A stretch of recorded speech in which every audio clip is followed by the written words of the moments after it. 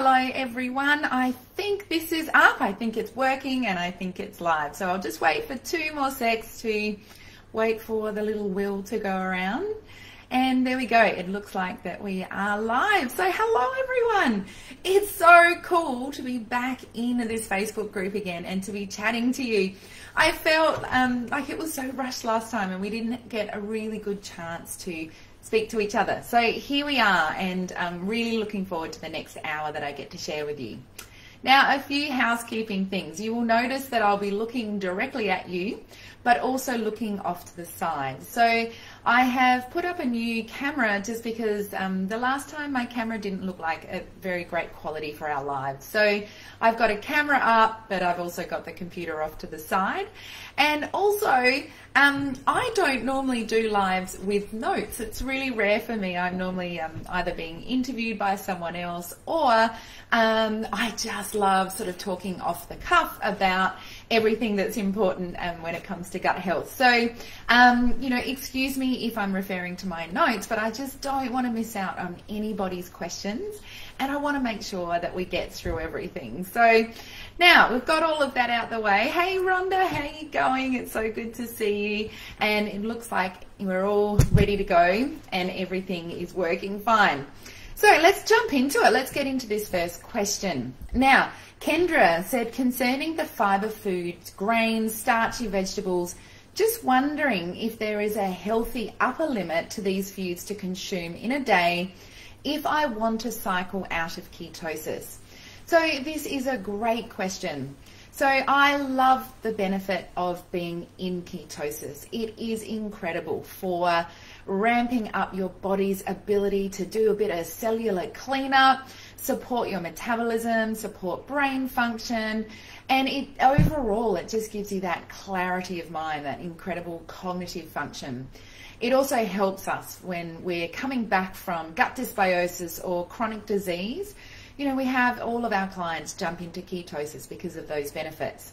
Now, when you're in ketosis, you keep your vegetables and your carbohydrates quite low. Now, a lot of people think that means that you have to cut out all those beautiful vegetables, starchy carbs, all those sorts of things, but you can ferment them. Now, I know we talked about this last time, but I really want to reiterate that you can ferment these carbs, these beautiful vegetables. You can ferment carrots, you can ferment all sorts of things, and that will basically get rid of the carb content, the sugar content, and it'll just leave you with those beautiful probiotics, which means that you can stay in ketosis, but you can get the benefits of the probiotics and all the fiber and all of the beautiful nutrients from that food. So yes, if you're wanting to stay in ketosis, but you want to up your fiber game, just ferment. Absolutely, it's the #1 thing that you need to do. Okay, so Claire has a question about hormones here. Hey Belinda, lovely to see you. Now her question is, once we start increasing our fiber intake, how soon after we start would we see benefits in regards to hormone regulation and easing of symptoms?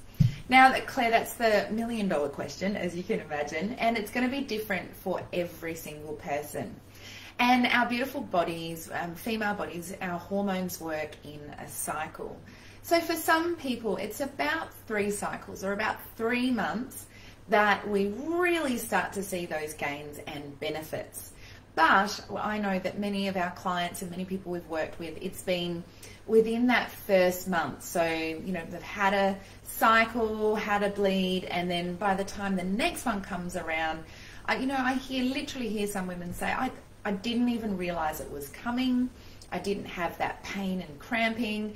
I didn't have all those symptoms, the swollen breasts, the anxiety, the everyone move out, leave the house, I'm cranky, I can't cope, you know, stay away from mum kind of stuff.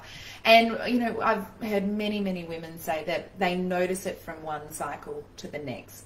So, of course, Claire, it's dependent on how long that chronic situation has been happening for, your age, what's going on with your hormones, have you had children, all of those sorts of things. But it's a relatively short amount of time that we start to see some awesome changes, which is so encouraging when you embark on making a change and doing something different. Alrighty, hey Karen, hey Lainey, you're there, hello, it's good to see you. I've got everyone else, and Kylie's on, hello Kylie, beautiful. So of course, let's get into stools. It didn't take me long. We've gone from just general fibre questions to hormones, and here we are with our stools. Okay, so Lisa has a question here. She'd say that she goes between a 4 and a 6. Now, of course, this is when we're talking about the Bristol stool chart and how we track what's going on with our stools. Does colour matter? At the minute, gas seems to be my biggest issue, and that is so painful. I get a feeling SIBO might be something I should look into, likely my kids as well. I'm also pretty sure low progesterone is a problem for me, but since I had a section 3 weeks ago, wow, Lisa, you got a lot going on. I should probably wait until my hormones have settled down before I look at things further. Yes, absolutely wait till things settle down. But let's go back to that question of colour of your stool. Now, your ideal stool colour is a beautiful brown stool. And that brown, you know, has been, the colour of it literally has started and has been created well upstream with the action of your gallbladder, shooting in that bile and emulsifying those fats, and your gallbladder has a lot to do with that. So we're thinking about the liver, we're thinking about the gallbladder when we think about the colour of our stools, which is often not the connection that we would make. Now, if your stool is yellow, if your stool is green, if your stool is white, if your stool is even a light brown, then this is going to indicate lots of inflammation. This is going to indicate that there is a dysbiosis, there is an upstream effect going on. And like I said, issues with pancreas, which help us make our digestive enzymes, and also the gallbladder, which helps us with that bile that we need. So if it's very dark or black, you should absolutely see a doctor, because you want to rule out if there's any blood in your stools, if it's gone that blackish colour. And when I hear someone say, I think it's a SIBO picture, you want to test, don't guess. It's really important. We don't want to have like, I think I've got low progesterone, I think I've got SIBO, you know, and sort of thinking we've got these things. Let's just test it, you know, get over to Culture Wellness, get those tests done, and make sure that we know exactly what we're dealing with, because the path to getting better is so much quicker when we know what we're dealing with. Okay, oh, sorry about that very loud noise. Now, Leanne has a question about diverticulitis. I cannot say this. Now, she's talking about chia seeds, and would, if you're consuming it, be okay. Now, if you have those pockets in your bowel, it's going to be very, very hard to have chia seeds, because they'll, of course, be hard to eat and they will get stuck in those pockets. So, you know, if you've got very chronic situation like that going on, you absolutely want to see a practitioner. So come and see a Culture Wellness practitioner and work on your gut, work on that inflammation, and work on the digestive system as a whole. And remembering that our digestive system literally starts in our brain and goes all the way through to the exit. So we want to make sure that we're looking at all of it. But yes, absolutely.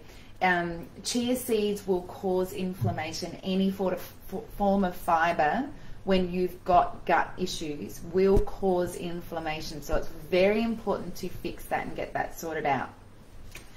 Okay, Susan's got a question here. I have a mixed, I'm mixed with her bowel movements. Starts off around a 3, but finishes around a 6. Have always wondered about that. So, you know, that's really interesting. We see this a lot where someone might be constipated, they're struggling to push out their stool with their daily motion, and then once it sort of starts, then there's this big rush on at the end, and it can end up being a lot of diarrhea, or vice versa. It can start off as diarrhea and end up as stools, but it's normally the other way around. Now, this is the case that it could be that your stools are moving too fast, so that transit time that we've been talking about. So the stool is moving too fast and it hasn't had time to absorb all of that fluid in the colon. So we want that to happen. We want our stools to bulk up with the fibre, bulk up with that fluid, so it's easy to pass, it's been bulked out. So if you've got that picture of, you know, that sort of rushing at the end, the diarrhea at the end, then it's very likely there could be some inflammation going on, and it's definitely worth getting that tested. So once again, if that has been a normal thing for you, it doesn't mean that that's how it should be. It's definitely something worth investigating. I'm going to have a little drink. Alrighty. I went on the most massive mountain bike ride this morning, and my heart goes out to all of you in Victoria. If there's anyone here online that's from Victoria, please give me a shout out, give me a wave, say hello. I actually was riding this morning. I'm training for a mountain bike race. It's called the Epic. It's a 50-kilometre single track mountain bike race. And as we were out there, we trained for sort of 2.5, 3 hours this morning. As we were out there training, my training partner and I actually stopped and had a little bit of moment of silence to think about everyone in Victoria. We feel so blessed to be able to go out and about and to be able to exercise and train. And so we were thinking of all our beautiful Victorians. And so I'm going to have to drink a lot because I'm very dehydrated from doing this huge race this morning. So bear with me while I have my drinks. I've actually got some broth in here. So I'm hydrating with bone broth, and I've put a whole heap of extra Himalayan salt in there to make sure that I can get lots of extra electrolytes going on. So, and lots of magnesium as well. Alrighty, so oh, there's lots more questions here. Okay, well, let me get through. There's Carolyn, there you are. Trish, you're there. Claire, Angela. Oh, guys, I'm thinking of you all, and just know that when there are people all over Australia, that when we're out and about doing things, we're thinking of you. Okay, now Louise has said here, I have SIBO. Now SIBO is a small intestinal bacterial overgrowth. So what that means is there is a bacteria in the small intestine that has completely gone crazy. It's completely overrun that small intestine and is causing a dysbiosis, and it can cause all sorts of horrible symptoms. It can be bloating, it can be gas, it can be, you know, undigested food, it can be really chronic autoimmune conditions, a lot of pain, a lot of headaches, a lot of malnutrition, so vitamin nutrient deficiencies, and it's horrible. And so for Louise, she's talking about, just wondering about thoughts on fibre and SIBO treatment. Sometimes we, if we're treating someone with SIBO, which is very common, we see it all the time, sometimes we do actually have to reduce the fibre, and we certainly reduce the fibre that has any sugars in it. So, for example, we've reduced any fibres that have fructose sugars in it, so carrots, for example, and we'd reduce the fibres that have even glucose sugars in there, because those sugars will feed the bacteria, in the bacterial infection that's in the small intestine that's causing all the problems. So we want to absolutely stop that. So once again, fermenting is very important in that picture. And also we swap to a diet for getting that back on track, so getting rid of that dysbiosis. We swap to a diet that is really easy to digest, really easy on the body to be able to assimilate those nutrients, and we really focus on fat as that fuel source, so it doesn't, you know, get any of the glucose, the fructose, any of those sugars that will fire up and feed that bacterial infection. Okay, so we do bring down the fibre while we're treating the condition, and we always aim to get back to a diversity of fibre. But once again, really important to test to see if you've got SIBO, as opposed to, you know, I think I've got the symptoms, I think I've got SIBO. And, you know, we do the microbial mapping test, the GI microbial mapping test, to have a look at that SIBO picture. Okay, so just checking. Oh, Lainey, I cannot pronounce diverticulitis. I really have to struggle. I really struggle with that one. Okay, so here's another question from an anonymous person who is a middle-aged and more mature woman. I love that. So I often need to manually assist my stools to evacuate. I could be sitting on the toilet for ages, which is not fair. And it in turn pushes and she gets that through. Is this a structural issue? Because once it's manually assisted, the stool will come out. Is this a structural issue or something that I should look at improving diet through? So constipation, yes, is an absolutely, for some people, it's a lifelong condition. We see it with people that have had it just for their whole life and once again have normalized it. And there are some really cluey people out there who have managed to work out how to fix it, some hacks, some tricks to make things work, but it doesn't mean that that's how it should be. So yes, you would absolutely want to test what's going on with your gut microbiome, because you should be able to have a beautiful, effortless evacuation, and you shouldn't have to manually trigger that evacuation. It should happen effortlessly, and you want to make sure that you understand the reason why. Now, even going up right up to the top of the small intestine, for example, where we need a robust amount of serotonin to help with that peristaltic action to push everything through so it can keep going. We want to have that migrating motor, which helps us to migrate, obviously, as it says, all of that beautiful food and that stool to come down. And then in the bowel, we want to have all of the appropriate microbes, the right hydration, the right fiber, and the right pH to be able to push that stool out effortlessly. So yes, sometimes it can be a structural issue. So you might want to, we definitely want to invest and look at a squatty potty that brings your knees up, so it gives you much better posture when you're going to the toilet, which is much, much better for evacuation. So that will help. But yes, you want to look at your diet. You want to look at, is there any dysbiosis in there? What's going on? Because we shouldn't need to manually help us to evacuate our stools. So yes, absolutely. Make sure that we look at that. And getting that fiber in, that prebiotic foods, all of those things are very, very important. Okay, now this is a really good one because we see things like this all the time. So a 71-year-old anonymous person has had a tummy upset 2 years ago from a bad omelette. Oh, that would be that I don't want to ever eat eggs again kind of situation. But the gut has never been the same since.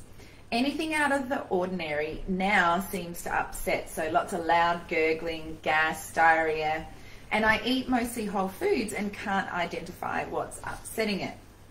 Okay, so this is such a great example of why it's so important to get a test. So there was obviously something going on with that omelette, or possibly some water that you drank, or you might have had some lettuce with the omelette, or some food that had a parasite or a bacteria on there, and you absolutely want to get that tested. So, if you have had a stool test and, oh yes, and it showed a parasite called D. fragilistic, so that's what's happened, and apparently only usually present in children, doctor didn't seem concerned and took it no further. Now, we see D. fragilistic in adults and children, so it's absolutely representative of any age group. We see D. fragilistic everywhere. It's a parasite, and if it has an opportunity to take over the space where it lives, so in the gut, it can cause exactly all of those things. The loud gurgling, the gas, the diarrhea, the cramping, anxiety, really poor sleep, grinding of your teeth. It can, when people get ringing in their ears, like they're all classic symptoms of that D. fragilistic. And yeah, you want to absolutely do all the right things to make a change to that, because every time you eat some sugar or glucose or carbohydrates or anything, even if it's whole foods, anything that's going to flare that up then you're going to have an adverse reaction. And it could be literally, for some people, just having some avocado or having a banana or having some beautiful berries. That's enough. When this D. fragilis parasite has taken over the space, that's enough to cause problems. So yes, make sure that you make those changes. And if you've got that pathogen, I'd highly recommend that you do a parasite cleanse.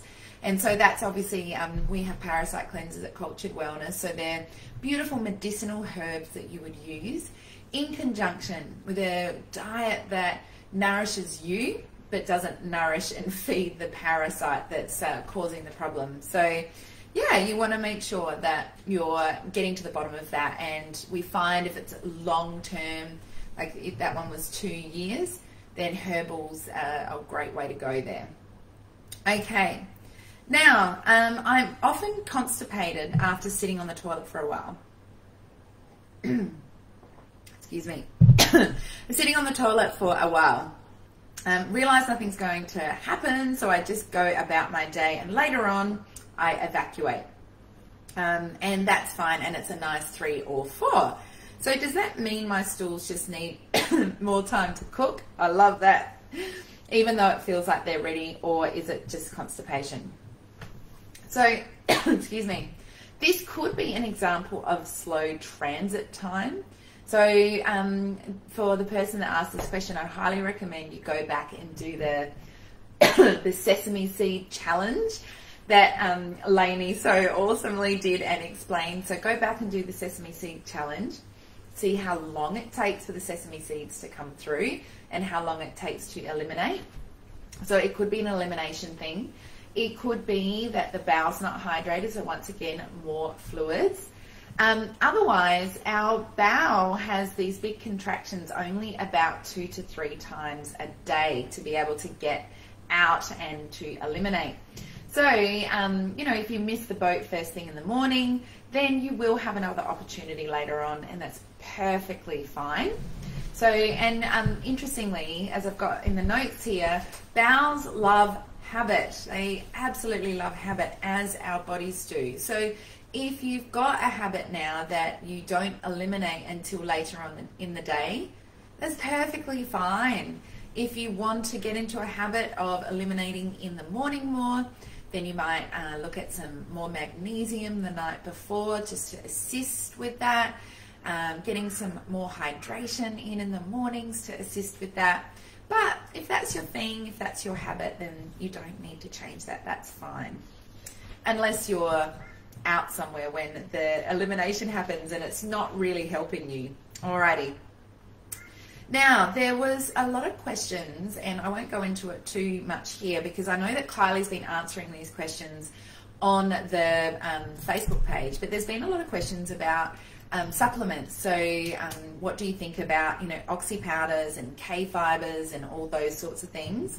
And really, I like my absolute 100%, you know, recommendation is just stick to companies like the Whole Food Collective and stick to just natural supplements and just stick to natural foods. So we can get pretty excited about fibers, and we can get pretty excited about powders. We can get very excited about supplements, but the aim is to always use whole foods, and the aim is to get our digestion up to this rocking set point. And we don't want to be relying on these powders. We don't want to be relying on these supplements. And so, and we, you know, it saves you money. You're cooking with whole foods. When you're relying on powders and supplements, they're not in the complete form that your body best utilizes. So yeah, make sure that you're looking at the nutrient dense and good fibers and the mixes that Lainey does at Whole Food Collective. Their products are beautiful, and you will be getting everything that you need. I know Lainey's very, very keen on making sure that the nutrition profile's there, that it's got the right fibers, it's got everything that it needs. She's done all the hard work for you, so don't worry about that. Okay, so, you know, she's got all of her fiber boost blends. She's got everything to create that diversity. So they're organic, they're spray free, they're everything that you want. So I don't think you need powders as such or supplements. You can get it from Whole Foods and, you know, things like fermenting and using your cultures to ferment, those sorts of things. Okay, I know gelatin and bone broth are great for our bodies, but I'm vegan. So how do I get the benefits without it coming from an animal? And P.S. I only turned vegan because I had so much gut problems. It has worked mostly, except for still not regularly doing, you know, number 2 stool. So I'm not against these 2 ingredients if they can be sourced ethically and benefits outweigh not having them. So I love, Dina, I love that you've said here about it being ethically sourced and grass-fed and all of the things that are so important when it comes to consuming bone broth, making bone broth. You know, get to know your butcher, or if you're going to purchase bone broth in a powder form, make sure you know the companies that you're using. We love Broth of Life because we know that all of their bones are organic, they're grass-fed. We know exactly how the cattle are treated because that company is so particular about those things. But there's a lot going on in this question, and you know, when you're talking about can you get the benefits from a vegan option with regards to bone broths, I really don't think you can. So you know, bone broth has all of those amazing amino acids like glycine, like proline, it's got lysine in it, it's got all sorts of incredible amino acids in there that you can't get in that readily available source in a vegan supplement. So it is quite difficult to do that. So, and we know that glycine and proline, you know, plugs up the holes in your gut, supports liver function. You know, lysine, for example, I've been taking huge doses of that lately. It's so important for supporting your body with regards to making sure that we have all of the things on board to protect us against viruses. So we want to make sure that we're getting all those amino acids. So, you know, but a good source of gut repairing food, like we do for the bone broth, is aloe vera, slippery elm, and we use those things, you know, a lot when our clients go through our gut healing programs. We want foods that have got a lot of mucilage in them. So we want, you know, flax and chia, those sorts of things that can support evacuation, support our gut. But, you know, as I said before, gelatin and bone broth, they are just so deeply nourishing, and they're very, very, you know, rich for the body, for supporting our, you know, our cellular repair. So that's a really tricky one for me to answer. Very, very tricky. But there are a few options in there. Okay. There are so many questions there. So Kylie, I think, is going to be trying to answer some questions in here while I get through these, and hopefully I'll be able to get back to all these beautiful questions that you've got coming up. And it's really lovely to see you all on here. It's so awesome that you're all so keen to learn so much about gut health and fiber. Okay, let's go to the next one. So water intake. Is the goal to have perfectly clear urine? And absolutely not. We don't want to have perfectly clear urine because we don't want to over dilute and lose electrolytes. So interestingly, you know, we have this whole, I've got to have 3 and 4 liters of water a day. I've got to, you know, hydrate. But you've got to go back to, I don't know, biology in year 10, 101. We've got to think about, you know, what actually hydrates our body, what hydrates our cells, what does our body need? And, you know, it's sodium bicarbonate, and it's magnesium, and it's potassium. You know, these are the things that are going to hydrate our bodies, not chlorinated water from the tap. And certainly just, even if it's not, you know, chlorinated water from the tap, we want to make sure we're adding in those beautiful nutrients and those electrolytes, and we aren't aiming for perfect clear urine. So as you know, I'll talk about probably further down, but if you're getting filtered mineralized water and using like a filter like Zarzan, for example, is so wonderful because it's going to mineralize your water, and then you can add, if you need to, some electrolytes in there, you know, just even a squeeze of lemon, some sea salt in there, Himalayan salt. That's going to give you all those beautiful electrolytes. I often in my water will put a dash of apple cider vinegar in there for a huge hit of potassium. You know, so today when I went on my mountain bike ride, I had all sorts of things to keep me going on my ride, but I always put about a tablespoon of apple cider vinegar in my big main water bottle just to keep that potassium going. Okay, and now Angela has a great question about, does the water and ice in a supercharged smoothie count towards our 8 glasses of water a day? And because it takes her about 2 hours to finish her smoothie. So yes, absolutely, that will contribute to it, but it will also contribute to all those beautiful nutrients as well. Okay, now Karen's got a great question here about, does your body maintain better hydration if you up your water intake significantly for a prolonged period of time? I.e., if I'm drinking 3 to 4 litres a day and increase my fibre intake to 30 grams, will I still need to maintain this once I achieve the 3 to 4 on the Bristol stool chart, that iconic 3 to 4?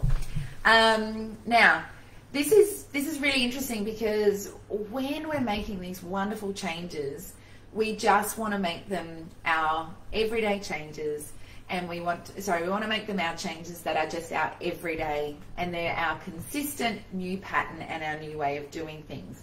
So we want to get that good hydration from that mineral-rich water, and we want to hydrate our body to make sure that our cells get that function, and we want to be doing it all the time. So we don't just get, you know, that massive hydration. We don't then make sure we get our fibre and then think that once we've got there, we're magically going to keep it at a 3 or a 4 in our stools. As soon as we drop off and we stop hydrating that much, or we stop the fibre, then it will change. So it's a beautiful, consistent thing that you need to keep up all the time. But once again, make sure that you're getting that beautiful mineralized water. Okay.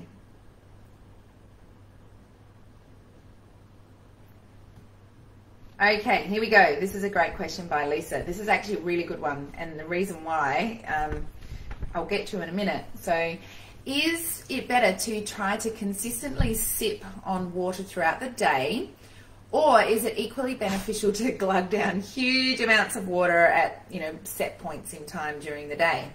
I suspect it's better to sip, but it seems impossible with my lot who drink when they're thirsty. Okay, so here's a couple of things about water and our digestion. So once again, as we go back to when we were talking in our first live, your stomach needs to be highly acidic. It's really important that it's very, very, very acidic. Now, if you're constantly sipping water, then you're going to be alkalining your stomach. So you're going to be alkalining the very thing that needs to be acidic to be able to digest that protein. Now, that's the other reason why we don't like people drinking water before they eat, whilst they eat, or just after they eat, because that water is going to flush away your beautiful stomach acid, and it's going to flush away all of that digestive capability. So I know that seems very strange to not drink water when you eat, but it is very, very important. But on the flip side, having some water with some apple cider vinegar in it is going to support creating that stomach acid in your stomach, and it's going to not flush away the stomach acid, and it will support digestion. So that's something that you can do. And, you know, you don't want to be having huge amounts of water because it will cause distension. It's harder for your bowel to hydrate with so much water going on if there's not enough fibre down there to do it. So we do want to be sipping, and we never want to get thirsty. That's a really important thing, because once we're thirsty, we're dehydrated. So we want to get to the point that we're constantly hydrated and we're not getting into that situation of being dehydrated. So small sips, you know, around 250 mils, and you know, making sure that there's not this massive like chugging down of your water. Okay, now sesame seed challenge. I'm allergic to sesame seeds. Is there something else I can discover my transit time with? So yes, absolutely. The best one is beet kvass or beetroot juice. So beet kvass is a fermented beetroot juice, which is such a wonderful thing to have. It helps to oxygenate our blood. It supports our liver function. I could do a whole live on how awesome beet kvass is, but anyway, it will go through your body like the sesame seeds and will show you a transit time, because of course you'll get that red color in your stool when it comes out, like, you know, when you've eaten beetroot and you think, oh my gosh, what's happened? I'm bleeding from my bowel or something. So use the beet kvass, or at least eat some beetroot or have some beetroot juice. You can also use 4 charcoal capsules, and that will obviously turn your stools really dark, so that really dark black color, and that will show it as well. Okay, so Kylie, you're all good there, answering all the questions as we get through there. Beautiful. Alrighty, so now let's go on to transit time.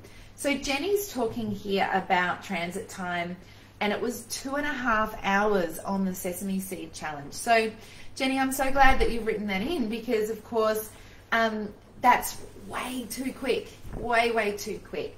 So transit time is just such a cool thing to know about your body, and the ideal transit time, as Lainey talked about, is 12 to 24 hours. And so if your transit time is too fast, then it's telling us that your gut is highly inflamed and it's trying to eliminate. It's trying to get stuff out. It's inflamed, it can't cope, it just wants to get stuff out, and it needs a rest.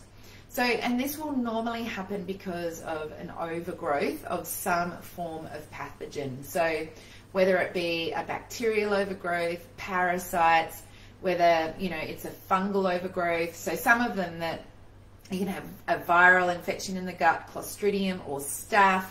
It can be candida, parasites, a strong history of antibiotic use, and also food allergies is another big one. Poor bile function and carbohydrate malabsorption. So there's a lot of reasons behind that 2.5 hour transit time, and Jenny, you'd absolutely want to investigate that. Because what makes me so sad about reading that is that you're probably not assimilating all the nutrients from the food that you're eating, because it's too quick.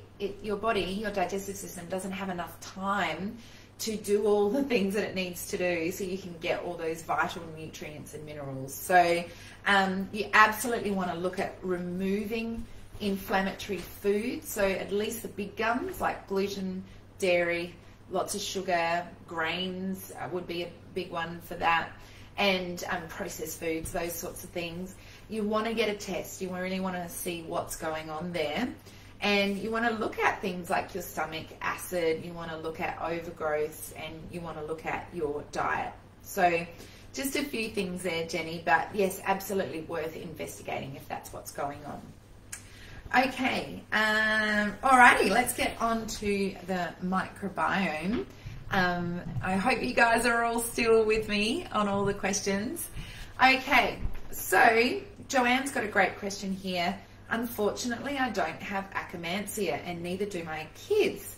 You can only pass on your microbes you already have. So love to know if there are any studies coming out about the evidence that akkermansia wipe out known, if there are any studies coming out as evidence that antibiotics wipe out known species. So yes, we absolutely know that antibiotics, if we have broad spectrum antibiotics, if we have a constant use of antibiotics, or if the microbial community or diversity in our gut wasn't very robust, and then we have antibiotics on top of that, that can be kind of like the straw that broke the camel's back, and it can cause an extinction, so a wiping out of certain species, which is really disappointing.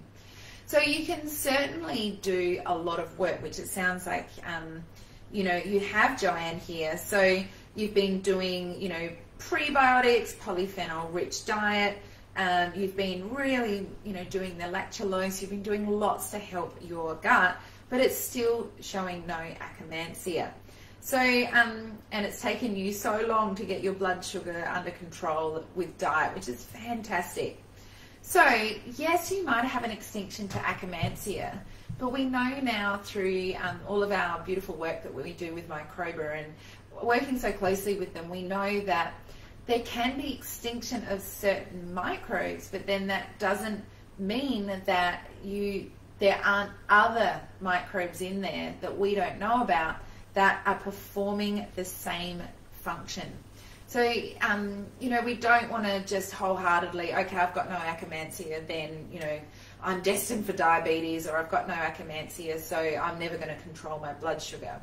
You may have another strain in there that's doing exactly what it needs to do, and it's actually taken over that space, so it's very hard for Akkermansia to grow back in there, but it's doing what it needs to, and we haven't identified that species yet when we look at those microbial reports.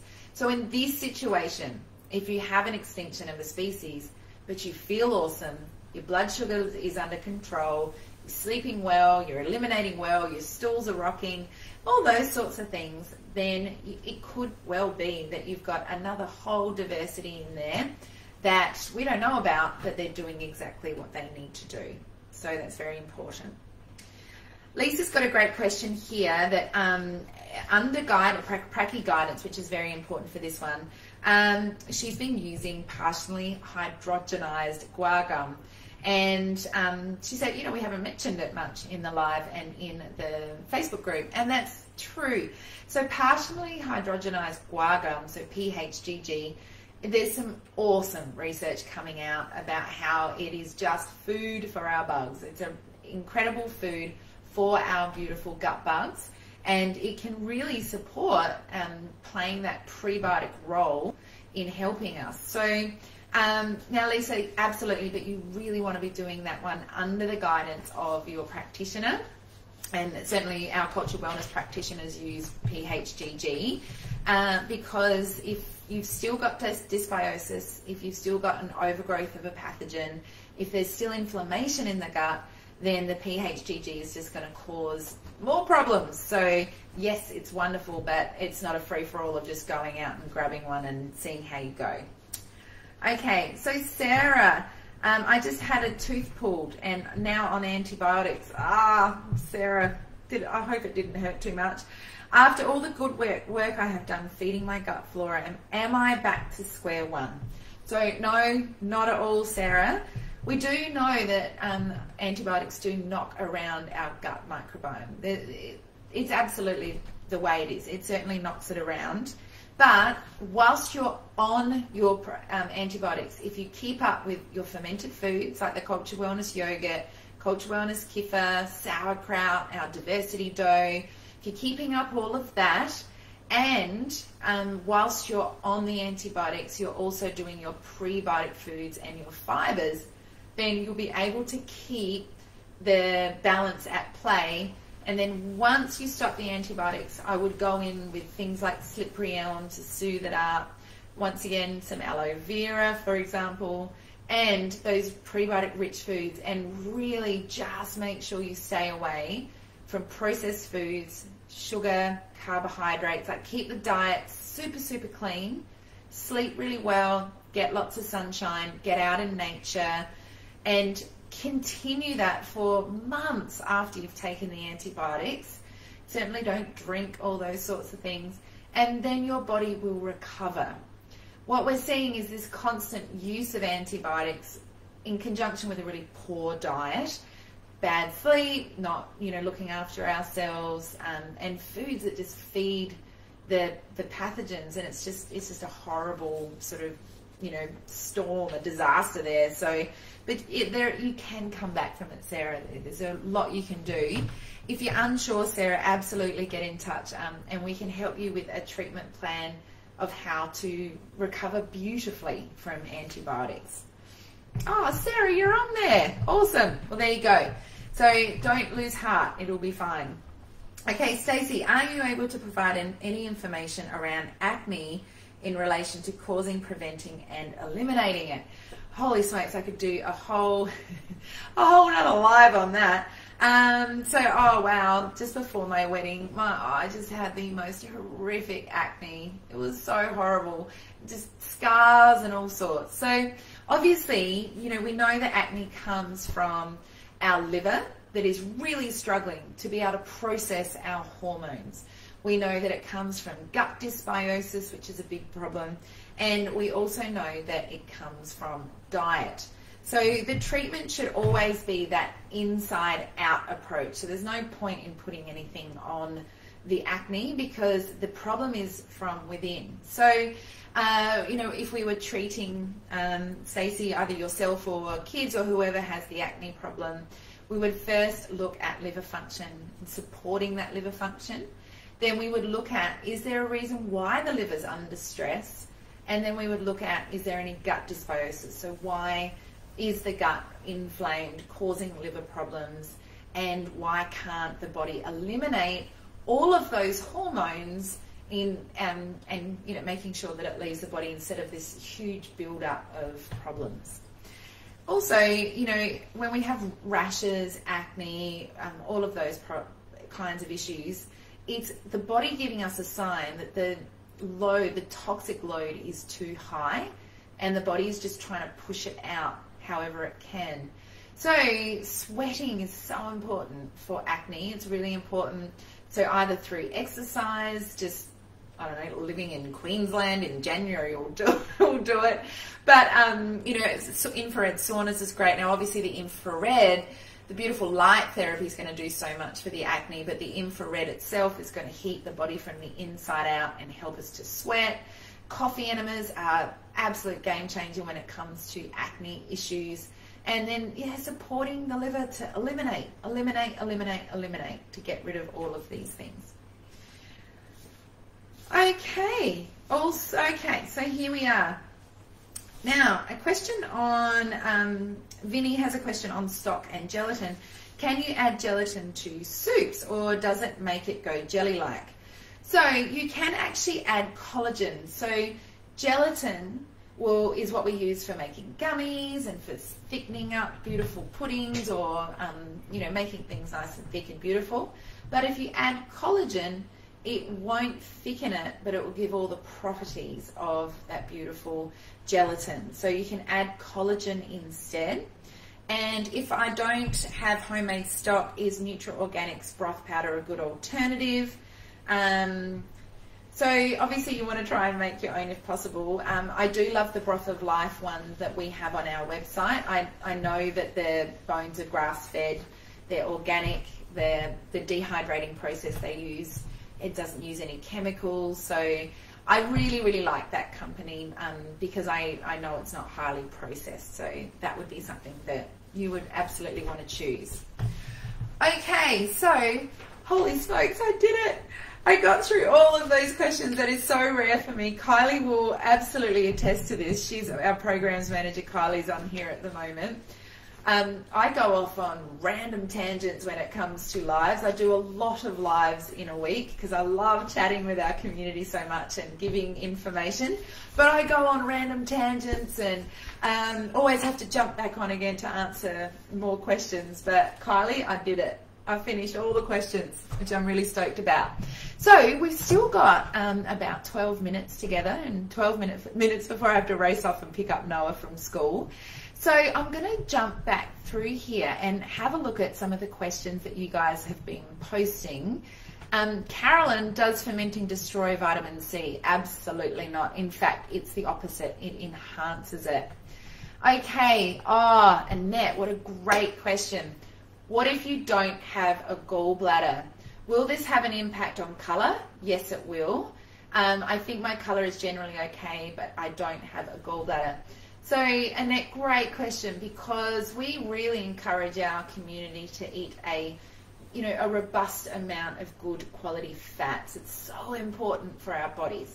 But of course, our gallbladder has a huge part to play in the assimilation of those fats, the emulsification of those fats. So when we work with our clients that have had their gallbladders removed, we actually encourage them to have ox bile, which is a supplement that you can take that supports your body to be able to have that process of making bile to support getting that digestion happening and obviously emulsify those fats. So if you have had your gallbladder out, I would highly recommend that you use ox bile. So Kylie might put up a link, or if she can put up a link to iHerb, which is a company that we use. We don't have any association or any affiliates or anything with them. We just use them because we like them, and it's good quality and it's cost effective. And they have ox bile on the iHerb. So I would highly recommend that. But if it will change the colour. It will change your digestion. My mum has had her gallbladder out, and pretty much every time she eats now, she just has her ox bile tablet, and it's really supportive of her digestive system. Okay, Belle, any question to do with kids, and I'm just so excited to answer it. Okay, question on my toddler. Sometimes my 18-month-old toddler's poos smell really like acid, almost chemical or bleach-like, but the form and colour are normal looking. Occasionally it might be a little too firm. He's still breastfed before sleeps, but otherwise has a fairly good diet. Could this be directly linked to specific food type or more of an imbalance in his gut? That is such a great question. So your stools, you certainly don't want them smelling like ammonia. You don't want like an acid or a wee smell, a burning smell, chemical smell, anything like that. And, I've certainly found that mothers always know when something's amiss and always know that I've got to go and investigate. I've got to look at this. So if you are concerned about that, absolutely investigate, but it shouldn't have that kind of smell to it. It should, have a poo smell, really. So I would investigate. Chemical, bleach, that kind of thing, I would be looking at, is your beautiful little toddler having any milk or juices or anything in a plastic cup? Are they eating foods out of like plastic squeezy bottles? What's their exposure to chemicals and toxins? And unfortunately, in today's environment, our toddlers and our kids, their exposure to these sorts of things is just through the roof. So if, your toddler's going on to, almost being 100%, solids and starting to explore food and eating more family food, make sure you're looking at chemical exposure, is things in tins, those sorts of things, because the body's probably not eliminating the chemicals very well.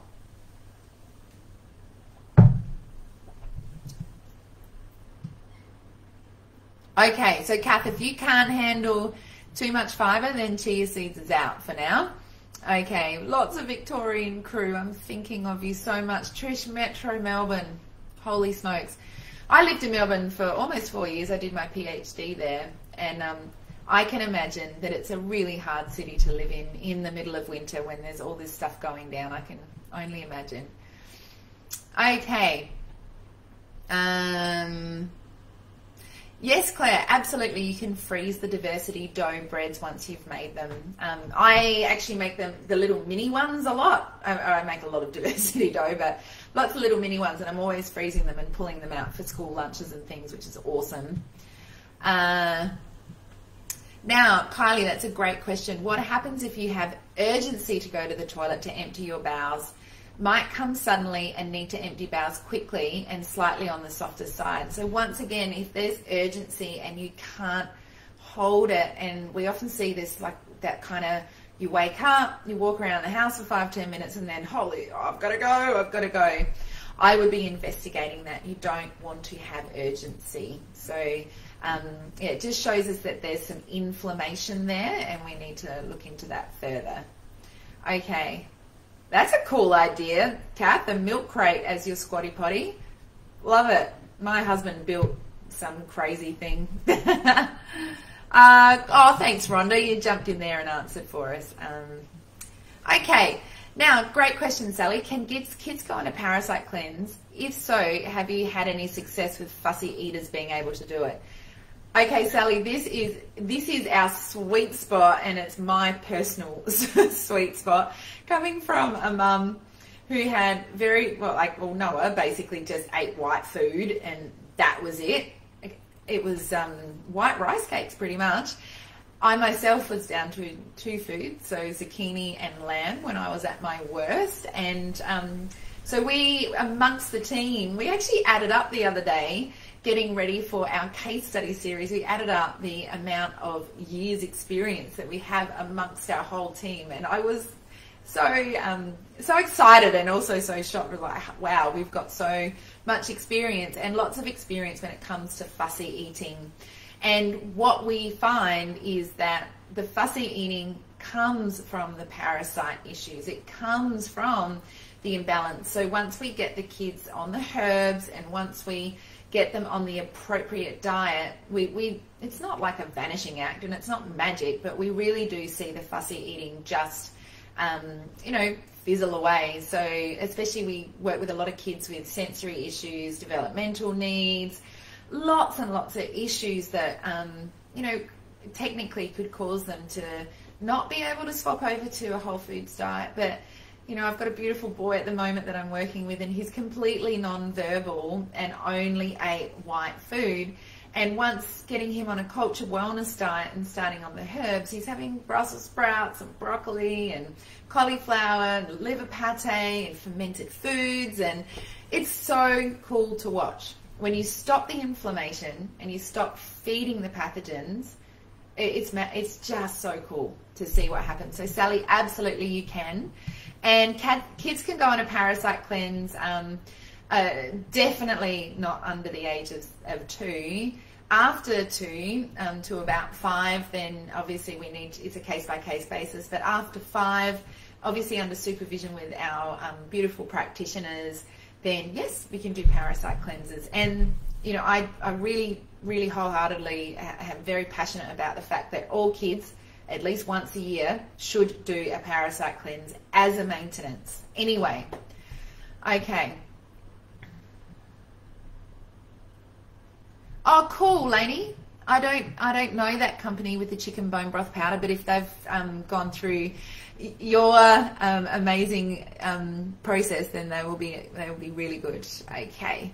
Kath, if we are drinking unfiltered tap water, is that bad?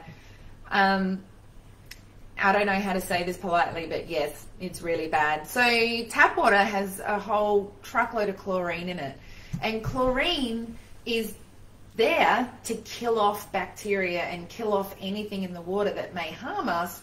But remembering that we are 80%, if not more, made up of bacteria, fungi, viruses. We're made up of a microbial community.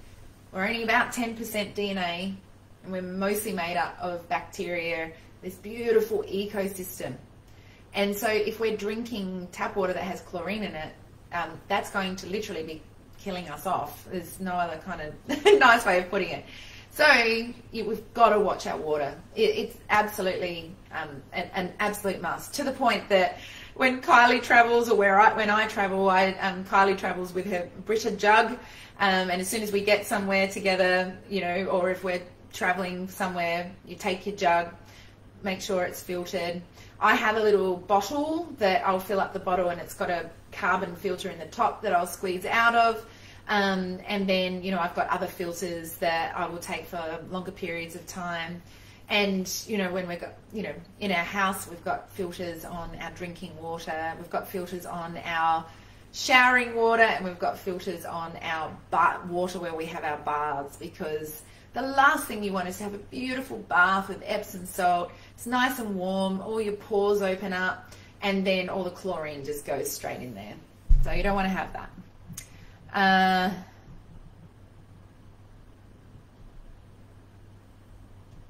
Alrighty. Okay. So Kylie's answering lots of questions there. There's the Zarzan, which is fantastic. We've got the Akkermansia. Alrighty. Yes, it was Broth of Life. Kath, I think we're getting through them all. Di, hello. Oh, I'm glad you love a good tangent, Di, because I sure can fire one up. Okay, so I think we've got everyone, and I have run out of time, but I have a few, before I jump off and go and pick up Noah, I've got a few things to say before I go. So firstly, thank you so much for having me, and thank you, Lainey, once again for doing this beautiful Fibre challenge, and it's just been so wonderful. I've loved, and especially Kylie and all the Culture Wellness team, we really loved seeing everyone just wanting a thirst for knowledge about the gut microbiome and about fibre, prebiotic foods, and how to support yourself in a whole foods way. So it's really cool for me to see. It's very heartwarming to see how exciting, the excitement that people have for how they can look after themselves. So thank you, Lainey, and thank you everyone for being here. Now, we obviously, Culture Wellness had that Fibre bundle, and so make sure you make the most of it because it's an absolutely massive discount. So it enables you to make your diversity dough, so it's like a sourdough with all those prebiotic fibres. You've got your diversity dough in there, you've got your Culture Wellness premix with all the fibres in there, which the Whole Food Collective actually supports us to put all of those together. So it's a wonderful connection that we have. And then you get that ebook, and we've also thrown in a kiffer for free, so you can make your own Culture Wellness kiffer. So it's only $79, so please grab it. It ends on the 9th. The offer ends on the 9th of September, and it's a huge saving. So jump on and grab it and get started with your making your diversity dough. And also, for those of you, because there's been some questions in here about parasite cleansers, programs, testing, those sorts of things, which is a really big part of Cultured Wellness and obviously our virtual clinic that we have. If you are interested in that, then we do have a like an information session on Wednesday night. So Kylie, who is on this call, you would have seen her popping up here, there and everywhere. Kylie's our programs manager. She is a registered nurse and is a GAPS practitioner, an integrative health coach. She's just everything. And we will be doing a live together talking about how do we help our clients to get across the line? What testing do we do? If they had these symptoms, what cleanses would we do? How long would it take for them to get better? What would their diet look like? All those sorts of things. How do we work with them? So if you've got any questions about the nuts and bolts of where to from here, make sure that you join the live. I'm sure Kylie will put up a link to register for the live. It's all online.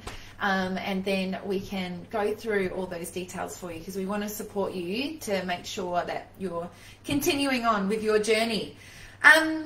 Beautiful. I think that's everything. But once again, thank you so much. I really just thoroughly enjoy answering questions, talking about all things the gut microbiome and fibre.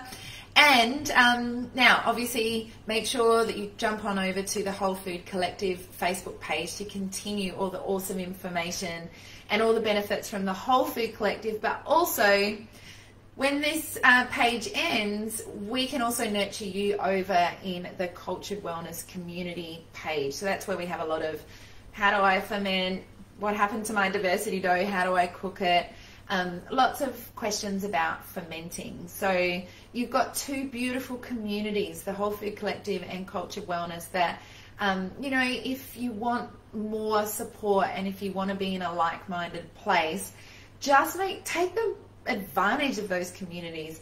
Lainey spends a lot of time and a lot of resources and a lot of love and care in her community, and we're the same. We have our practitioners and our clinicians 24 hours, 7 days a week in our community groups, making sure that everyone has everything that they need so they can get back to vitality and wellness again. So just make sure that you make the most of it, because it's a really something that we're both really proud of, and we want people to use it and take advantage of it because it's there. Alrighty, so if you have more questions, sing out, shoot them back to Lainey or to myself, and we may need to do another live. There's so much to go through and lots of beautiful information out there. But thank you once again for having me. It's been so wonderful to connect with you all, and I'll catch you either in the programs live on Wednesday, or I will catch you in a live in the community group, or I'm sure Lainey and I will join forces again sometime soon. So all the best, everyone, and have a wonderful afternoon. See ya.